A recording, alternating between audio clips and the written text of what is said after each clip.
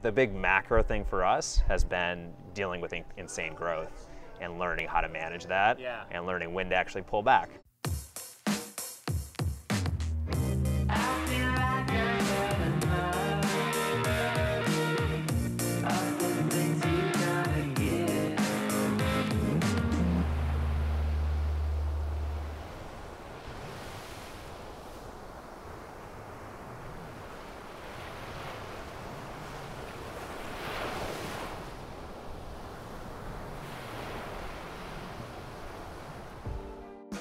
Today we stopped by Lowe's Santa Monica Beach Hotel to visit a few friends and check out a tech event called Vader Splash. It actually started with my co-founder. He grew up on a hippie commune up in Ojai, California, where they were doing wholesale buying of natural and organic products back in the 80s and 90s. And he's a serial entrepreneur. I am too. He had kind of had in the back of his head for 20 years, would love to bring that model nationwide. Okay, interesting. He and I met and said, let's do it. Nick Green, a Los Angeles transplant by way of Minnesota and New York, is the co-founder and co-CEO of Thrive Market. Thrive Market provides affordable access online to natural foods and products at wholesale prices. We're on a mission to make healthy living affordable for anyone. Yep. And basically take the Costco model of a membership club. People pay $60 a year. Combine it with a catalog that you might find at a place like Whole Foods.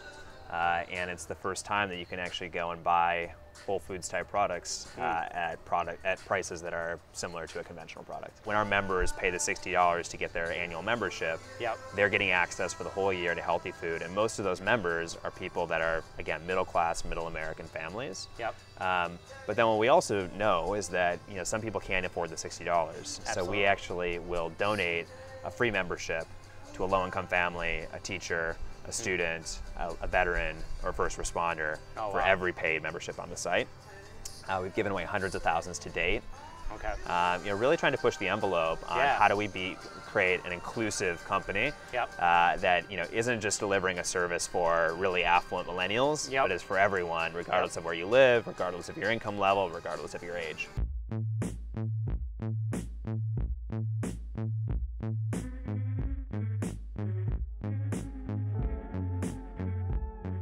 There's no better place to be if you're focused on health and wellness. I mean, we're really LA's the epicenter of the health and wellness movement. For us, we raised money and we do a lot of promotions with top influencers, content creators in the health and wellness space. LA's really developed an interesting tech ecosystem around entertainment, content, creative, which have really good communities here. It has historically, I think, been more challenging to bring in great tech talent and to attract on engineers. But one of the interesting things I think that's happened over the last year or so is a lot of engineers are actually coming down from San Francisco to LA, and it used to be the other direction.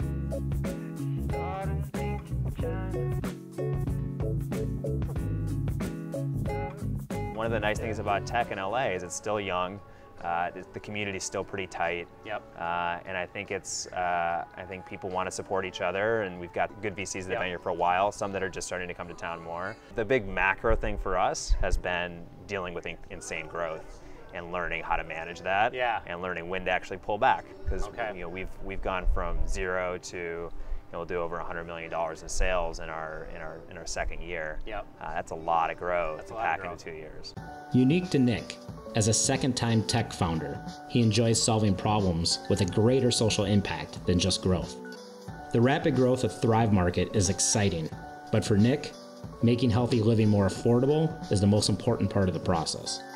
Arguably the biggest health problem in this country is the lifestyle diseases associated with our diets of highly processed food, conventional industrial agriculture, and the shift towards a macronutritional composition that's sugar laden and artificial.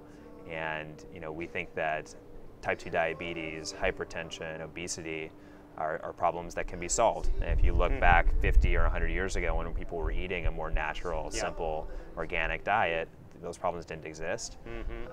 We also think now's the time because people are starting to wake up to it. For me personally, having done the entrepreneurial thing a couple of times, this one it was really important that it was solving a big problem that I really cared about. And I don't think there's any problem bigger than this.